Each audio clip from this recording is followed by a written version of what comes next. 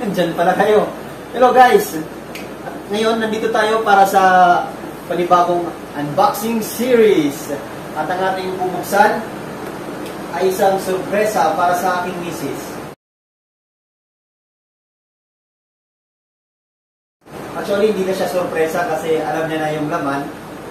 At ito po ay isang printer or in-order po natin sa Lazada. Dumating lang kahapon. So, dahil masyado nang excited yung misis ko, ito para sa kanya kasi ito regalo natin. So, isinama ko na siya para sa ating vlog ngayon kasi gusto kong masurprise siya sa sarili niya. So, presenting my one and only, the beautiful and my brilliant wife. Come here, madam.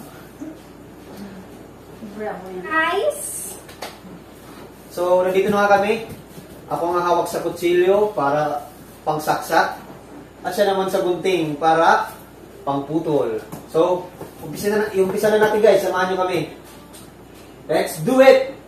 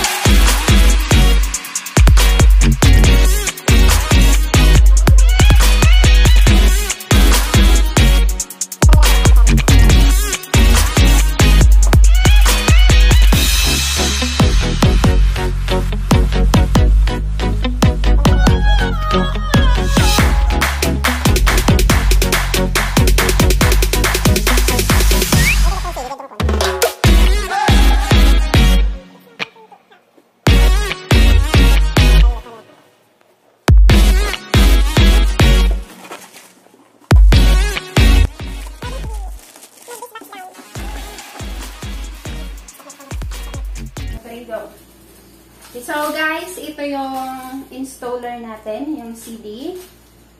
Meron siyang, ano to? Warranty register card. Ano pang meron dito? Ano to? Hindi ko maintindihan, Indonesian. Ito naman yung ating manual kung paano natin i-set up yung ating Epson printer. Siya nga pala guys, this printer is worth 16,000 plus kasama na yung shipping fee. At yung brand po is Epson Workforce C5790 series.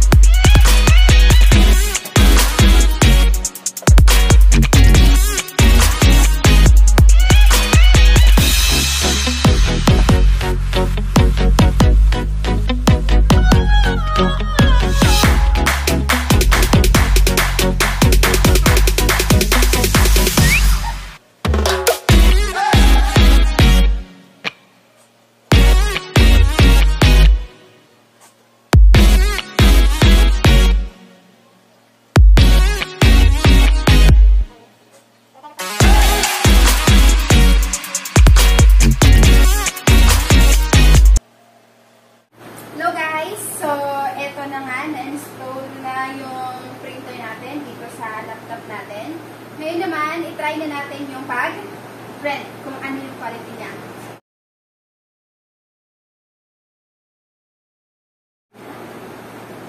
I-print natin is picture. Ano nga.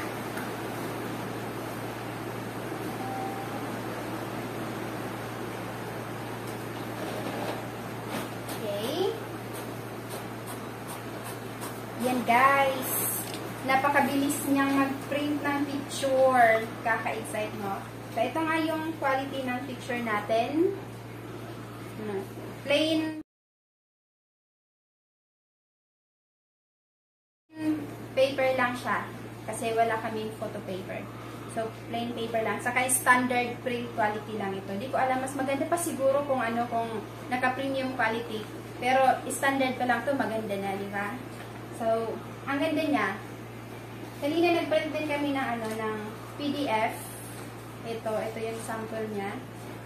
So, maganda rin yung quality at mabilis siyang mag-print. So, kahit picture, mabilis siyang mag-print. So, paano pa kaya kung mag-print ka lang ng texts na black lahat? So, ang bilis-bilis siguro, no? Maganda rin dito, guys, kasi meron siyang function na USB. Yan. USB. Pwede kang mag-print ng file mo na nasa USB. Kaya lang, yung pwede lang ma-print sa USB mo is, so na yun. Yan, memory device. Touchscreen siya, guys, nakakasosyal. No? So, sa USB, yung pwede lang ma-print is PDF, ay JPEG na file. Yung mga pictures natin, usually nasa JPEG file siya. Yung PDF na file at saka yung TIFF na file. Di ako sigurado na yung TIFF na file. Yan. Kung alam niyo kung anong TIFF na file, pwede niyo i-comment sa comment section para malaman din namin kung ano yung TIFF na file.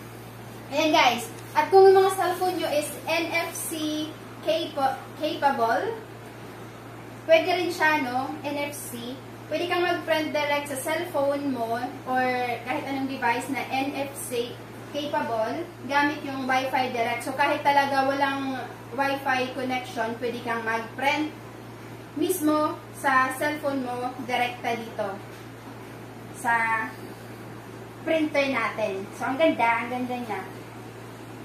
Pwede kang mag-fax. So, yung ano talaga, yung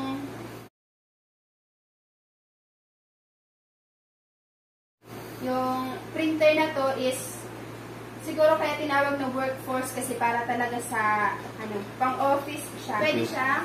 I know.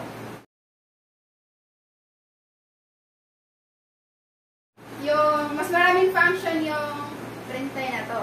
No? So, Wi-Fi capable, NFC capable, pwedeng USB. Scan. Scan. Pwede siyang mag-scan. Ito yung scanner niya, no? Open natin. So, may scanner siya. Meron siyang feeder dito. Meron siyang, ano tawag dito? Ito ba yung Tray. Yung Bypass tray. Bypass tray. Iwan basta tray. Pwede dito mag-load ng, ng paper. Pwede rin dito sa tray na to. May feeder dito. Meron din dito sa baba. Saka ang ganda niya. Kasi siya, tingnan mo. Ito, touchscreen. Oh, kita nyo? Digital. Social, no? Ayan. So, ganito siya. Dito yung settings. Ayan. Maintenance. Kung gusto nyo mag-maintenance. Ayan, ito yung nozzle check. So, pwede nang direct dito, no? Yung ibang printer, sa ka pa mag-maintenance gamit yung laptop mo. Dito, kaagad na pwede kang mag-maintenance. Ayan. So, meron siyang guide. Kung hindi mo alam yung gagawin mo, meron siyang guide dito. Itong question na to. Ipindutin mo lang. Ayan. Mayroon siyang guide for troubleshooting. At ito naman yung mga how-to kung paano mag-load ng paper, kung paano mag-scan. Ayan. Kung mag-assign ka ng paper source, kung gusto mo doon, or yung dito sa baba na paper source. Pag fax, ayan, marami. Ito, yung sinasabi ko sa inyo, yung use NFC gamit yung cellphone nyo. Ganito siya, oh. Ayan. So, i-hold nyo lang yung cellphone nyo dyan. Dito.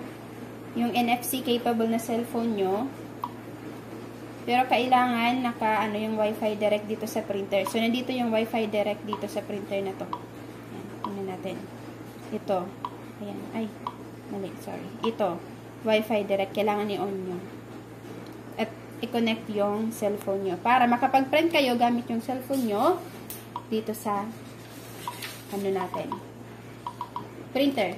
Ay guys, meron siyang isa pang function. Kung may telepono kayo sa bahay nyo, pwede nyo siyang i-connect dito para, alam nyo na, ewan ko, wala kaming telepono eh. Pero kung may telepono kaya, yung, alam nyo na yung gamit na printer na to. So, ayan guys. Kung nagustuhan nyo yung printer na to, at saka gusto nyong bilhin, no, i-recommend ko sa inyo yung shop na binilhan ng asawa ko sa Lazada. Legit na legit. Ano nga ba yung shop na yon? Wings? Nakalimutan ko. Ano nga ba yung shop? Wings. Wings Ink Solution? Ayan. Ay, ito. Ito nga pala. Ito yung yung shop. Wing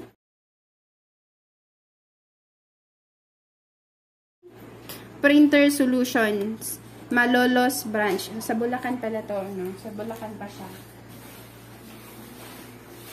Yan. So, kung nagustuhan nyo yung video namin sa unpacking and using this printer unit, Epson Workforce ano yun? 5790. Epson Workforce C5790. Kindly like and subscribe the channel of my husband, Mr. Clever, and comment down below kung anong mga suggestions nyo, kung may mga queries kayo about dito sa printer, sa paggamit, sa pag-install, i-comment nyo lang sa comment section. Yan. Bye!